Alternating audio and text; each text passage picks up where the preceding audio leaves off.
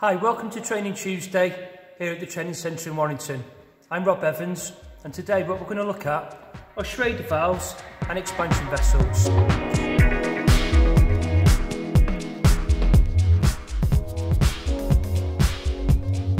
Now I've just recharged the expansion vessel back up to 1 bar pressure because it had lost its charge.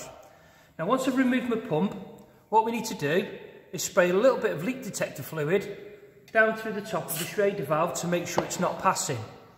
Now if you notice, on this Schrader valve, we've got little bubbles appearing, so it means that the Schrader valve's not creating a seal. Now a number of things that we can do.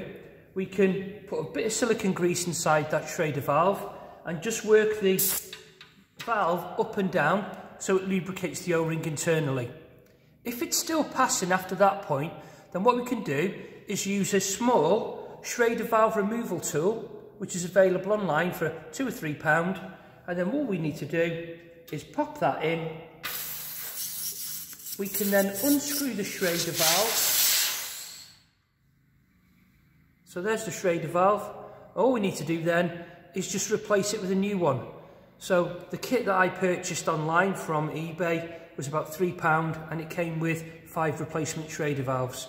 So if you do have one that needs to be replaced because it's passing, then this kit is really useful. So all we have to do is pop it in,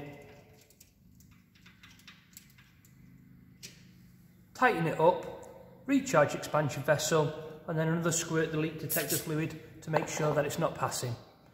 So that's how we can replace, check and change a Schrader valve. Don't forget, if it was under warranty, then our Baxi engineers would do this as part of the warranty plan. Thanks very much. See you again and take care. Bye bye.